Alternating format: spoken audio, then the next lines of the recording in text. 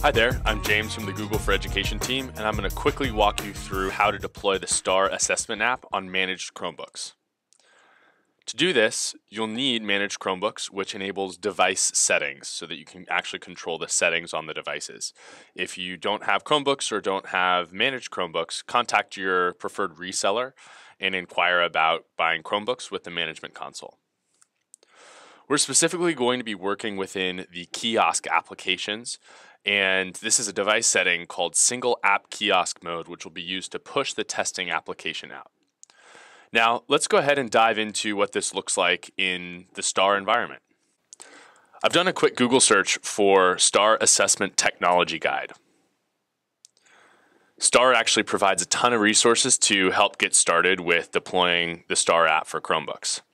I've found this technology guide to be really helpful, and it outlines one way to deploy the app on Chromebooks. Also linked from this page is the Chrome app produced by STAAR. You can see here it's available in the Chrome Web Store, and we'll dive into that in just a second. But for now, let's go ahead and open the Google Apps for Education admin console and actually deploy this STAAR Assessment app live. So because I'm working with devices, I'm going to go from the admin console into device management.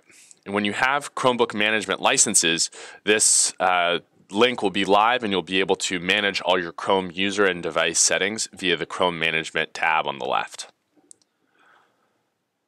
So as I said, this is a device setting, meaning that Single App Kiosk mode will be specific to these devices that I deploy the app to. So I'm going to go ahead and select Device Settings. And I see a whole host of different settings specific to my fleet of Chromebooks. Now, I'm going to be using an assessment OU that has specific devices that I'm going to be using for assessments in this case, but remember you can have user organizations that also include devices in them. So I'm going to scroll down to Kiosk Settings. And this is the one way that you can push out a Kiosk app to your fleet of Chromebooks. This is the easiest way that I've found.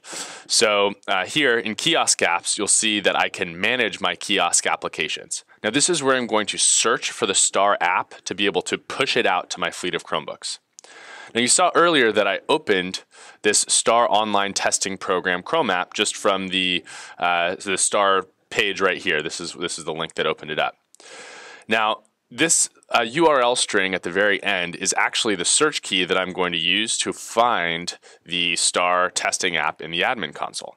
So in the admin console, I'm going to go to the Chrome Web Store, copy in that URL string, press enter, and it finds it immediately, the STAAR Online Testing app.